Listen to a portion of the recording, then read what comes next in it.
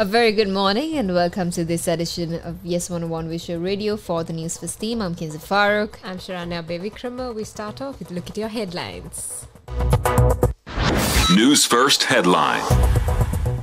Sri Lanka and India to jointly develop Jaffna International Airport. CEB to submit new electricity tariff proposal to the PUCSL in the coming week.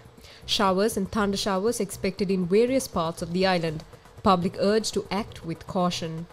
In your news overseas, full-blown famine in North Gaza.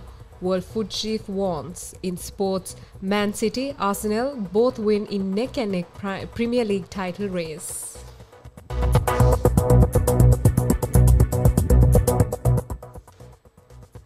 Taking a look at your top story for this morning, the Ministry of Ports, Shipping and Aviation Services says that Sri Lanka and India will jointly develop the Jaffna International Airport. Its Secretary KDS Ruwan Chandra said that the expressions of interest have been called for this development project. But due to the fact that only one EOI was submitted, a decision was made to enter into a joint venture with India. Meanwhile, Indigo Airlines has planned to commence flight operations from Jaffna International Airport starting next July. Currently, only Alliance Air is conducting flight operations from the Jaffna Airport. Alliance Air operates one daily flight between Colombo and Chennai. The new airline is also scheduled to operate flights between Sri Lanka and Chennai.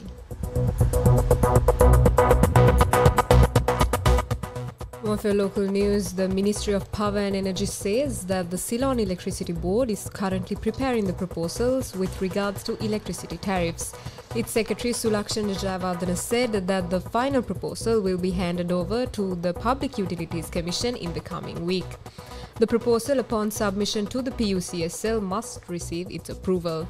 Sulakshan Jayawardena further mentioned that there are plans to revise the electricity tariffs from next June.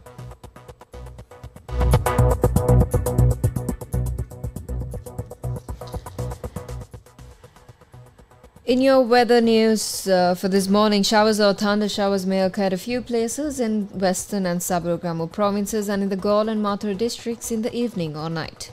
Misty conditions can be expected at some places in the central and Sabaragamu provinces during the morning.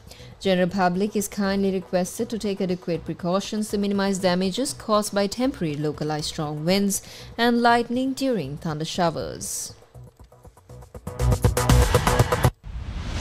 International news.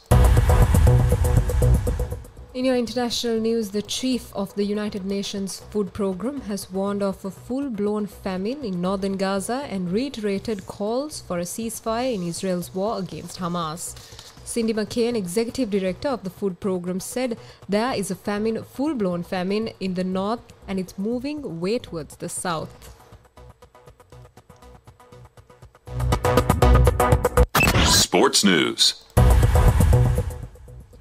And finally, in your sports news, Manchester City remained on course for a fourth successive Premier League title with a ruthless 5-1 win over Wolverhampton Wanderers hours after Arsenal's 3-0 win over Bournemouth kept them provisionally top of the standings. Erling Haaland struck 4 times as Pep Guardiola's team pulled to within a point of Arsenal with a game in hand. That's all the news we have for you for this edition of Yes 101 Visual Radio. For the Newsfirst team, I'm Kinza Farooq. I'm Sharanya Bevikrama. Thank you for watching.